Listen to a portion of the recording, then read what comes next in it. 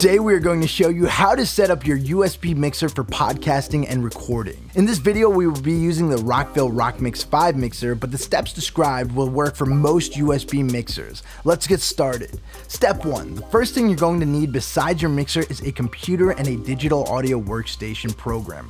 There are many digital audio workstations or DAWs. Some are free and some you have to pay for, but these programs are what allows you to record what's coming into your mixer into your computer for playback and upload.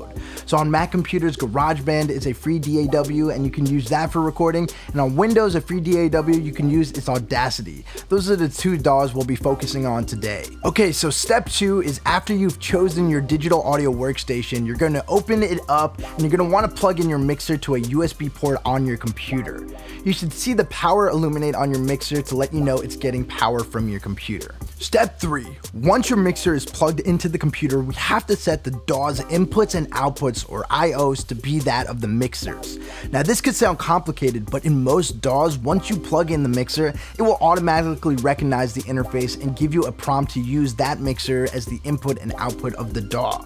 But if it does not, you can go to your audio settings in your DAW and select the mixer as your input and then also as your output, and then click apply to save the changes. On GarageBand that looks like this, and on Audacity that looks like this.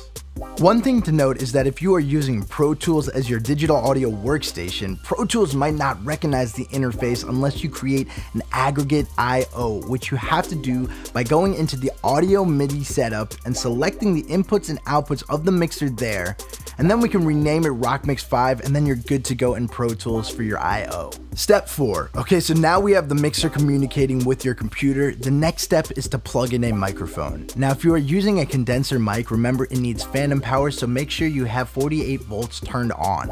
And if you are using a dynamic mic, you don't need phantom power. Remember to use a sturdy mic stand so you don't get any mic noise in your recordings. We are using the RCM Pro and the RDMS 6 for this demo. Now on the RockMix 5 specifically, you can plug in 2 mics if you use a female XLR to 3.5mm cable and then plug in the mic over here. The volume for both mics will still get controlled by the gain knob on channel 1. Step 5. Once you have all your mics set up, you want to create 2 channels in your digital audio workstation so that you can record the left and right stereo of everything coming out of the mixer. Once you have those channels created, you are going to set the input of channel 1 to input 1 and the input of channel 2 to input 2. Channel 1 will be our right channel and channel 2 will be our left channel. If you have set the channels correctly to the right input, you should see level coming in on the channels when you talk into the microphone. Now if you hit the record button, it'll actually be recording everything that is going through the mixer, including your voice through the microphone. Step 6. So since this mixer and most USB mixers are always recording everything that's coming through the mixer, we can get creative in how we use the remaining inputs on the mixer for a podcast or interview recording. For example, I can use the line-in RCA inputs at the top to plug in an iPad with background music or sound effects.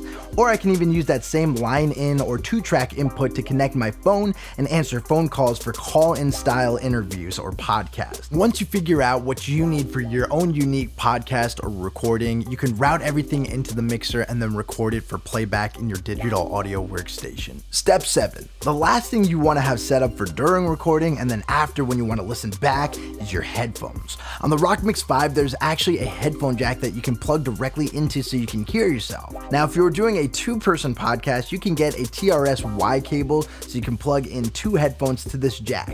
And if you need more headphones than that, you could get something like our RHPA4 headphone amp and use 4 to 8 headphones. And that's basically it. Hopefully this video helped you understand everything you need to do to properly set up your USB mixer. If you guys have any questions, you can always email or call us. Until next time guys, we'll see you there.